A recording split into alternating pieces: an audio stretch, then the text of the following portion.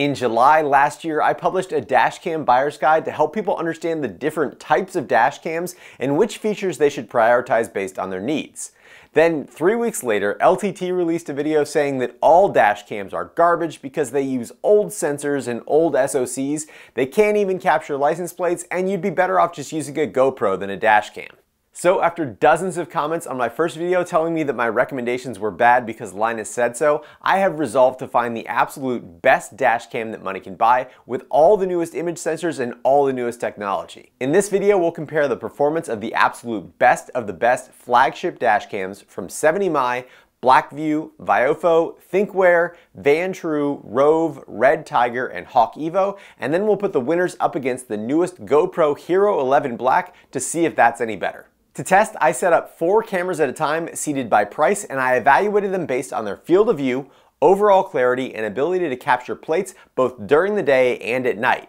And after each group, the winner moved on to the next round. In the first group, the least expensive option for $109 is the HawkEvo DC001, which is 2-channel and records the front in 4K and the rear in 1080p. Then for $127 is the RedTiger F7NP, which is another 2-channel camera with a very similar form factor to the HawkEvo and also records the front camera in 4K and the rear in 1080p. After that, I brought back the winner and overall recommendation of my last video, the Viofo A129 Plus Duo, which at $169 gets you a 1440p front camera with a Sony StarViz sensor and a 1080p rear camera. And last in this group, we've got a brand new release, the $179 70mm A810, which records the front camera in 4K using the brand new Sony StarViz IMX678 sensor and records the rear in 1080p. Something that immediately stuck out to me in this group was that even the cheaper, lesser known dashcams from RedTiger and HawkEvo were not bad at all when it came to daytime recording quality, with the RedTiger's 4K sensor competing very well with the Viofo's 1440p sensor.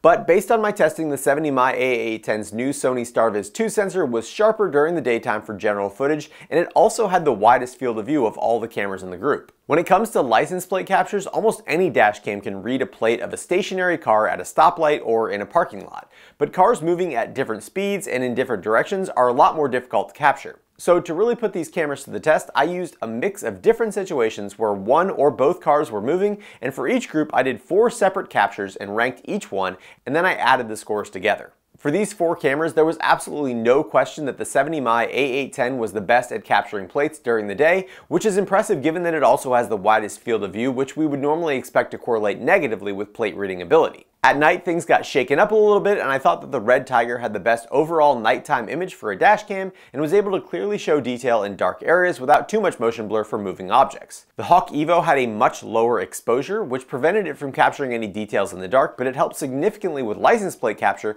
since most of the other cameras overexposed plate numbers. Though in this group, there wasn't a single camera that could consistently be used for nighttime plate reading. When combining all the scores, the 70mm came out easily on top, earning 18 out of a possible 20 points, with the Viofo A129 Plus Duo in second, the RedTiger in third, and the HawkEvo last. But if license plate capture is your #1 concern, then none of the cameras in this first group are right for you. So in round 2, the 70mm A810 will have 3 new opponents. The first is a 3-channel dashcam, the Rove R3, which is $199, and it records the front in 1440p and the rear and cabin in 1080p. Then jumping all the way up to $329 is the Vantrue N4 Pro, which also has 3 cameras, but like the 70mm uses a 4K Sony StarViz IMX678 sensor for the front camera and has a wired rear camera, but it also includes an attached 1080p cabin camera. After that is the newest flagship from Viofo, the A139 Pro, which is $369 for the 3-channel version and includes a 4K front camera with that same Sony StarViz 2 IMX678 sensor,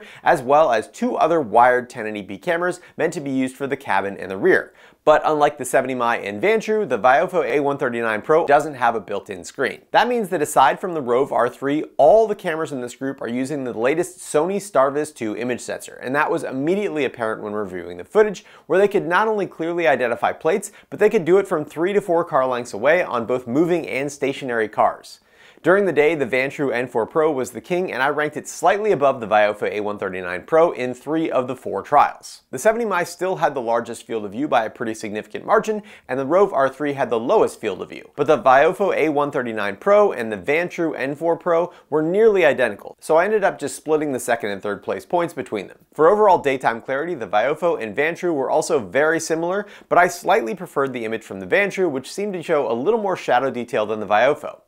The 70mm image wasn't bad at all, but it looked like it had a beauty filter on it, which would be great for shooting an Instagram video, but it doesn't seem necessary for a dash cam. And unfortunately, the Rove was just completely outclassed by the other cameras in this group. At night, the Vantrue N4 had excellent clarity and did a great job in showing detail in low light and shadows without introducing much motion blur for moving objects. When capturing license plates at night, the Vantrue was also by far the most advanced in this group, and license plates seemed to jump out and hover in front of the actual plate. I don't have any official confirmation of this, but I'm guessing this is due to an implementation of a feature on the Sony Starviz 2 image sensor called Clear HDR, which allows for simultaneous recording of a lower exposure and higher exposure video stream that can then be combined to create a perfectly exposed image instead of one that has large overexposed or underexposed areas. The Viofo A139 Pro, 70mm A810, and Thinkware U3000 all have this same Sony Starviz IMX678 sensor, but it looks like the Vantrue is the only one that has implemented the Clear HDR feature. I was especially impressed by the Vantrue's plate capture of this car passing me going about 50 miles an hour while I was stopped at a stoplight. The Viofo and 70mm weren't bad when it came to license plate capture at night, but the Vantrue blew them away in almost every single case. As a result, when adding up the scores, the Vantrue N4 Pro easily won this round, earning an impressive 18.5 out of 20 possible points,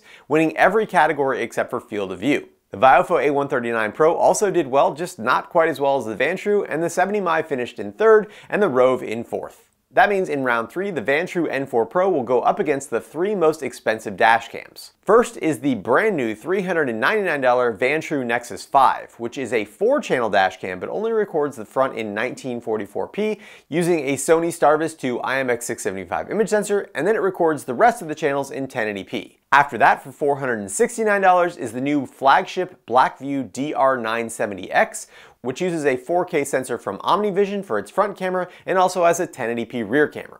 Unfortunately, I couldn't find the specific model number for the Blackvue sensor, so there's no way to tell if it's a modern image sensor or the same one that they've been using for years. And last, the most expensive dashcam that we're going to be testing is the $549 Thinkware U3000, their flagship dashcam, which also uses the 4K Sony Starviz IMX678 sensor for the front camera and a 1440p camera for the rear, but it also adds a low power radar sensor on both the front and rear units for the ultimate low power parking mode. The Blackvue and Thinkware dashcams also have the ability to be cloud connected, but that's something that I'll cover in a whole separate video, and for now we're just going to focus on video quality. And unfortunately, while round 2 was pretty close between the Vantrue N4 Pro and the Viofo A139 Pro, round 3 was not, and the Vantrue N4 Pro absolutely embarrassed every other camera in this group.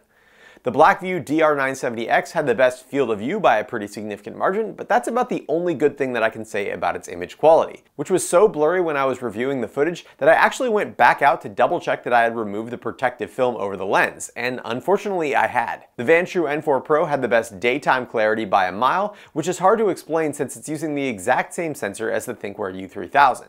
I think it's probably because in addition to not implementing the Clear HDR feature, Thinkware also hasn't implemented the standard HDR processing on the IMX678. So that has a lot to do with it. And you can see how much more detail the Vantrue N4 Pro shows in the very bright and dark areas compared to the Thinkware U3000. Every single license plate capture had the exact same outcome and ranking, with the Vantrue N4 Pro doing the best, followed by the Thinkware U3000, then the Vantrue N5, and last the Blackvue DR970X had very disappointing results and wasn't able to read plates from anything more than half a car length away. At night, the Vantrue N4 Pro's HDR image still did a great job illuminating dark areas, but the Vantrue N5's slightly lower resolution also did well, capturing a lot of detail without introducing any motion blur at all. The Blackvue was slightly worse than the Vantrue N5, and the lack of HDR on the Thinkware meant it had just as much motion blur as the Vantrue N4 Pro, but without all the shadow detail, putting it in last place for nighttime clarity. Just like in the last group when it came to nighttime plate captures, the Vantrue was in an absolute league of its own, and none of the other cameras in this group even came close to the clarity that the Vantrue could produce. And I feel confident that any car that got close enough to need to have its plate captured in the first place would definitely be recorded by the Vantrue N4 Pro. And it even captured plates that were too far away or moving too fast for me to read them from the driver's seat. So nearly perfect nighttime performance and solid daytime performance means that the Vantrue N4 Pro was again the best in this group. However, I was pretty disappointed by this highest price bracket of dash cams, so I did a little more due diligence to see if there were any settings in their apps that I could use to increase video quality. And unfortunately, the Blackvue was already set to extreme image quality, and while the Thinkware was set to its maximum image quality, there was an option to enable Super Night Vision 4.0. So I reran the test against the Vantrue with that option enabled. And after doing that, the resulting video was so blown out and overexposed that I completely understand why that option is disabled by default. That means that the two best performing dash cams in terms of pure image quality were the Vantrue N4 Pro and the Viofo A139 Pro. And all that was left to do was to put them head to head against a brand new $399 GoPro Hero11 Black to see if you really are better off with a GoPro than a dash cam in terms of image quality. Also, just out of curiosity, I read that in single channel mode, the Viofo can significantly increase its video recording bitrate. So since it's competing against a GoPro that also is just single channel, I unplugged the rear and cabin cameras, and I set the Viofo A139 Pro to record at its maximum bitrate. So during the test, I thought that the daytime clarity of the GoPro was very good, though I did think that the Viofo A139 Pro on high bitrate mode was slightly better, especially when sun glare and dashboard reflections were involved, since the Viofo A139 Pro comes with a circular polarizing lens filter, which makes a huge difference. The Vantrue in 3-channel mode was slightly worse than both the GoPro Hero11 and the single-channel Viofo A139 Pro, but that's not a completely fair comparison since the image processor is splitting up its power between 3 different cameras. Increasing the Viofo's bitrate also helped significantly with license plate captures, and it was able to produce the best image in all 4 of the daytime plate captures that I analyzed. And although the Viofo outperformed the Vantrue slightly in each of those trials, the GoPro did noticeably worse than both of the purpose-built dashcams, which is partly due to its much larger field of view. Here you can see exactly how much wider the field of view is on the GoPro than the Viofo and Vantrue, and larger field of views are always useful in a dashcam, but unfortunately it means that a lot of the video's resolution is wasted on the dashboard and hood of my SUV. And for every capture you can see that it looks like the cars were much further away in the GoPro footage than they were on the Viofo and the Vantrue. At night, the GoPro struggled significantly more, showing much less detail in the dark areas while still overexposing most license plates. And as we've seen in the 2 previous rounds, the Vantrue N4 Pro is basically magic at night when it comes to reading plates and produced perfectly legible recordings of cars moving at very different speeds when the Viofo and the GoPro failed to capture any of the license plate text at all. Just check out this side-by-side footage of the nighttime plate capture between the Vantrue, Viofo, and GoPro and notice the huge difference in plate clarity due to that Sony StarViz 2 Clear HDR feature being properly implemented on the N4 Pro. So even without all the other issues that come with using a GoPro as your dashcam, like reduced resolution when loop recording, overheating, and lack of a parking mode, I feel like I can definitely say that even based on picture quality alone, you're better off with a high-end dashcam than a GoPro. But which high-end dashcam should you choose? To me, the Vantrue N4 Pro is the easy pick since it's $40 less than the Viofo A139 Pro 3-channel, it performs better in both daytime and nighttime when recording 3 channels, and it has the added benefit of a built-in screen. I also like that the mount for the Vantrue is magnetic, so you can easily pull the whole dashcam out to retrieve your recordings or change settings rather than needing to mess with pulling the SD card or even worse, having to deal with their phone apps. Though if I had one future request for Vantrue, it would be to have both the power and the rear camera connections on the permanent base, since as of now you need to unplug the rear camera from the main unit and just kind of let the wire hang while it's disconnected. Speaking of rear cameras though, the quality on the rear and cabin cameras between the Vantrue and Viofo were nearly identical, and while it is expectedly not as good as the front-facing camera, both do a good job recording the surroundings. However, one thing that the Viofo A139 Pro does offer that the Vantrue N4 Pro doesn't is buffered parking mode, which keeps a rolling recording, so if the motion or impact sensor is triggered, you also get a recording of what happened before that trigger, rather than the delayed wake up and record that you get from the Vantrue. In my testing, the Viofo recorded at approximately 15 seconds prior to each collision event, while the Vantrue started recording roughly 12 seconds after the event, which combined with the lack of cloud connection for instant notifications makes the usefulness of these recordings a little bit questionable. As I mentioned earlier, I will be making a video later this year with all the cloud connected dash cams if that's a feature that's really important for you, but for pure recording while driving performance, the Vantrue N4 Pro 3-channel dashcam is the best camera in this video and very possibly the best dashcam ever made. I also think that the 70mm A810 deserves some praise since it was almost as good as the Viofo A139 Pro and Vantrue N4 Pro, but for half the price. And right now, it is definitely the best dashcam that you can get for under $200. As always, there are no sponsored reviews on this channel, but I do have links and coupon codes down in the description for all the dashcams in this video. And if you found this video helpful, I always appreciate if you use those links, since as an Amazon affiliate, I do earn a small commission on the sale at no cost to you. I'd also like to thank all of my awesome patrons over at Patreon for their continued support of my channel, and if you're interested in supporting my channel, please check out the links down in the description. If you enjoyed this video, don't forget to hit that thumbs up button and consider subscribing. And as always, thanks for watching the hookup.